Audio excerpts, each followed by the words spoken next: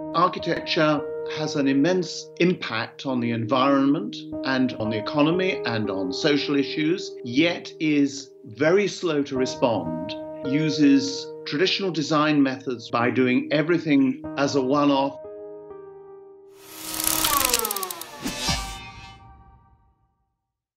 Hi, and thanks for tuning into Lightbulb, a program where we shine the light on one particular subject, giving you a better look at the topic on hand. This episode, we're focusing on parametric design. Parametrics is something that's absolutely fundamental to computation. It's the fundamental basis of an algorithm, that you iterate something and it changes until something happens. Describing the fundamentals of parametrics was John Fraser, former lecturer and researcher of Cambridge University and current chair for the Fraser Foundation for Accelerating Architecture. Having spent his career designing and studying architectural technologies, John said that parametrics originated not in the past couple of decades, but in the 1840s. A woman named Ida Lovelace described this computer program that had iterative process. It was indeed parametrics. Of course, what has allowed parametric design to really come to life in recent years has been the evolution of technology. So how exactly do parametrics fit into the design world? Parametrics are the things that application design manipulates to get what it wants. If you're trying to design a specific part of a building and you're thinking to yourself, okay, what is the solar impact of this area as I make this change? At the same time, you're thinking, what is the cost impact as there is to the solar impact, energy performance, and there's all these variables that really, once you start thinking about it, kind of almost overwhelming.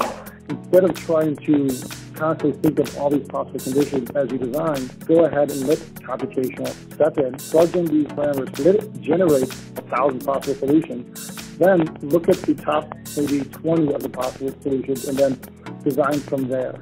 As Justin Benjamin, Design and Applications Manager at Perkins+Will said, parametrics are the things, or parameters, that computational design manipulates to generate an optimal structure. Nevertheless, parametric design has been credited in buildings with highly distinctive designs. So much, in fact, that some architects have begun to consider it as an evolving architectural style, otherwise known as parametricism. At the moment, it's a stylistic thing. It's coming over as just a particular kind of curvilinear geometry. Now, of course, some of that curvilinear geometry is entirely dependent on parametrics, but the converse isn't true. It's not true that parametrics necessarily has to generate curvilinear architecture. In fact, it could generate any kind of architecture.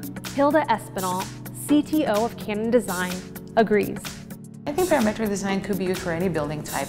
I think today the idea is that because it requires a certain amount of training and knowledge, you usually see this being used in the larger projects where there's more at stake in the sense of time, schedule, money, etc., and having the availability of the experts. But absolutely, you can use parametric design in any scale.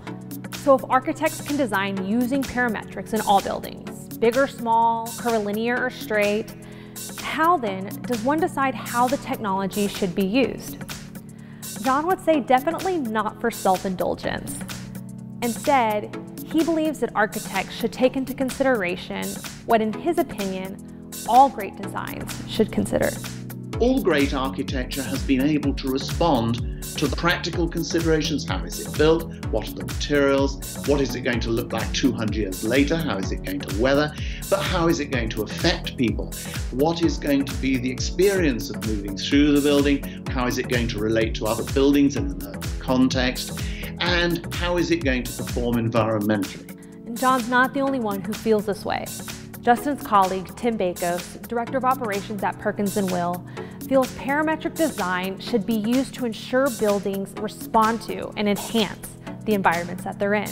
It bothers me to think that a parametrically determined solution to something might be conceived by one who experiences it as arbitrary, because it's anything but. I mean, every one of those components should be there and in that precise orientation for a reason, and I think that could be lost if parametricism is determined to be a style as opposed to just a means to the end. You know, it's a tool. It's a tool designers can use to be environmentally responsive. Architect King Yang, one of John's former PhD students, has been a testament to using computational design in his buildings so that they respond to the environment and the user.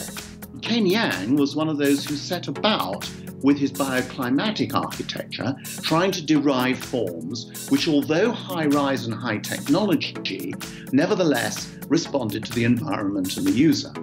And if you look at, for example, his library, you have this gorgeous sort of effect of a library between two streets, which is constructed to produce a gentle breeze between the two streets by a Venturi effect. And as a result, you see people clustered in the street underneath the library who aren't there to borrow books or read them. They're there because there's a cool breeze going through, created by the geometry of the architecture. Another example comes from Gianni Botsford, where we see how strict set parameters can result in a beautiful and responsive residential build. What's extraordinary about this building is it's completely surrounded with other buildings, and it had been a factory sandwiched amongst houses. So this building is entirely top-lit, and it goes down through several stories.